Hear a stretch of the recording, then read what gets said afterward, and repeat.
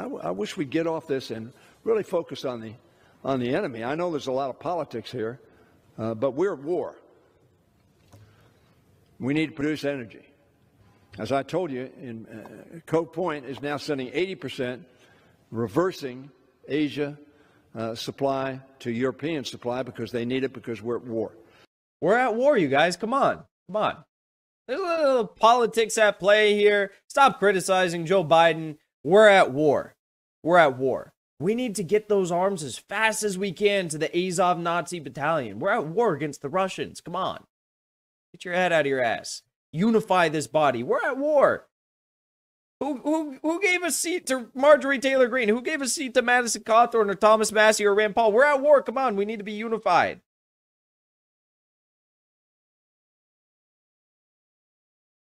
It's in moments like these that it is all the more important to commit yourself to the patriotic duty of relentlessly grilling, criticizing, and calling out these deep state establishment fucks that are occupying Congress in this very moment, that are selling you out, stealing your money, and exploiting your name and your vote and your dollar to wage these proxy wars, which are causing an immeasurable amount of suffering, loss of life, and bloodshed and casualties all across the world, let alone the crashing of the global economy.